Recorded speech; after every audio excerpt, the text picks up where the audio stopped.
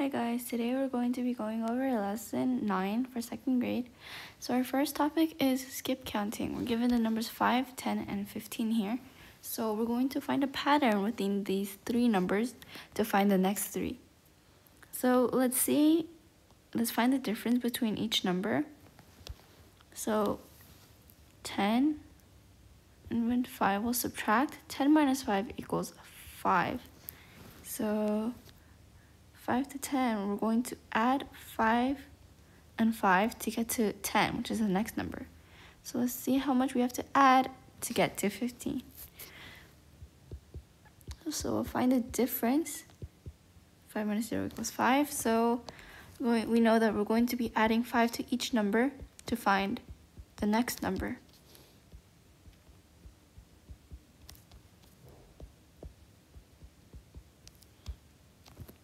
So we'll do 15 plus 5 to find which number goes after 15. 15 plus 5, 5 plus 5 equals 10, so we'll put the 0, 1 up here. 1 plus 1 equals 2, so the next number is 20. Now we'll add another 5, because we have a plus 5, so 20 plus 5 equals, 0 plus 5 equals 5, bring down the 2. Next number is 25. Now we'll add 25 and 5 to get to the next number in this pattern. 5 plus 5 equals 10. 1 plus 2 equals 3. So we're skip counting by 5s because we're adding 5s to count to the next number. Now we'll do number 2. Erase this over here. We'll find the difference between each number in order to find a pattern. Here, here. Okay, so we'll subtract, and we'll do 70 minus 60.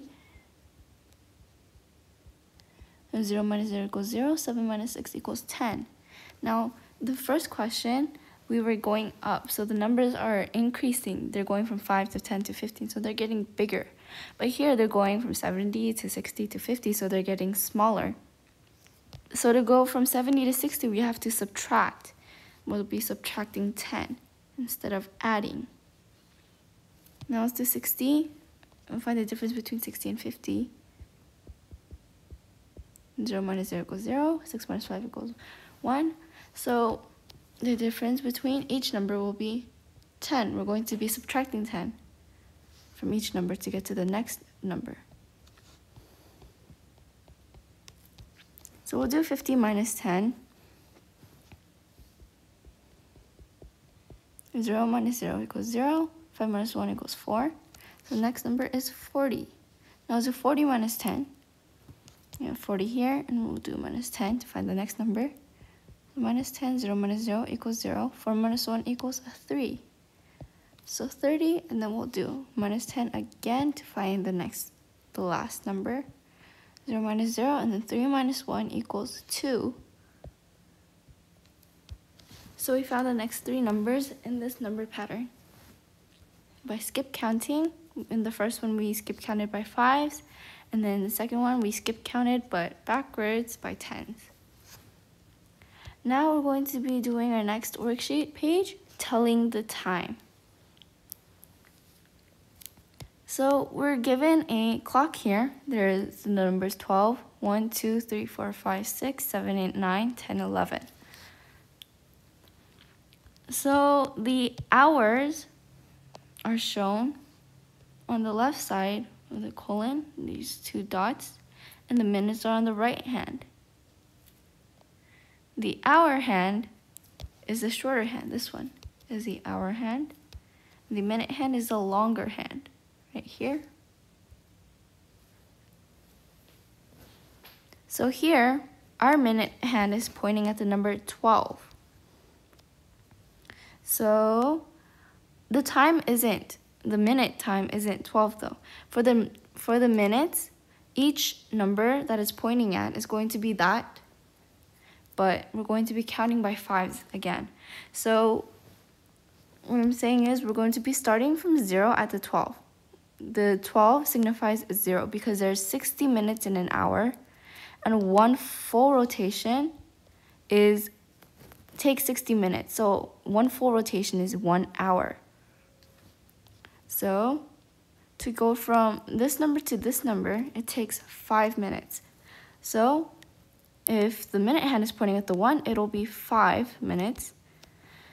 If it's pointing at the 2, it's going to be 10 minutes. See what we're doing here? We're going to be adding 5 to get to the next number.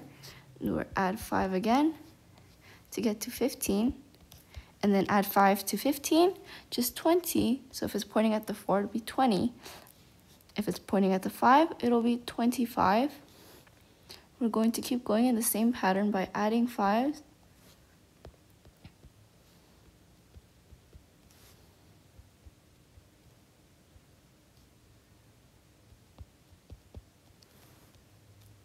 And if you see here, there are 4 dots between each number. So this is 0, right? 0, 1, 2, 3, 4, 5. And then 6, 7, 8, 9, 10. So that's how these minutes work. There are 60 ticks here, and each one signifies 1 minute. So we're going to be looking at them by 5s here. So the minute hand is pointing at the 12, which is 0. So it'll be 0, 0. And then the hour hand, it's pointing at the 7 right here.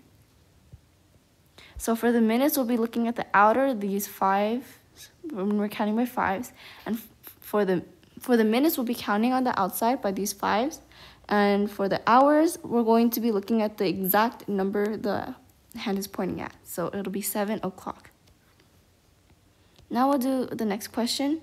We'll do the same thing. We're going to count by 5s. So this is 0. Oops. So this is 0, 5, 10, 15, 20. You can keep going. Oops. 25, 30, 35, 40, 45, 50, 55. So our minute hand here is pointing at this 4, which is 20. So the minute will be 20, and then the hour, it's right here pointing between the 5 and the 6. So if you look at our minute hand, it hasn't passed the 30-minute mark yet, right? The 30-minute mark is right here. It hasn't passed this part yet. It's before the 30-minute mark. So we're going to take the number that is in front. So it's 5:20.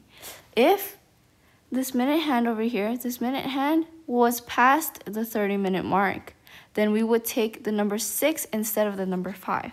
But since the minute hand is before the 30 minutes, we're taking the first number. Okay, now we'll move on to estimating time. So we're going to compare it to a minute by minutes. So we have playing a board game. We're going to estimate reasonably if it's going to take less than 1 minute or more than 1 minute. So tasks that take like around a minute are like short and simple tasks like tying your shoelaces or writing your name. And ones that will take more than 1 minute be like going to school or eating a meal. Yeah, those things take more than 1 minute, and things shorter or simpler will take less than 1 minute. So playing a board game is a longer task, so it will take more than 1 minute. Drawing a square, you can do that right here. And it was very simple, very easy, and it finished quickly, so it takes less than 1 minute. And then counting on your fingers, if you count on your fingers right now, as fast as you can, it'll take a short amount of time, so it takes less than 1 minute. Now for our last page, we're going to be doing word problems. For number 2, it says in class A there are 27 students. Class B has 35 students. How many more students does class B have? So we'll be doing subtraction in order to find the difference between the classes. Okay. So we have 5 minus 7 here. So we'll regroup and take a 10. So now we're given 15 minus 7, which is 8. Now we have 2 minus 2, which is 0. So class B has 8 more students than class A does. Okay, I hope this is helpful and that helped you understand. And thank you guys.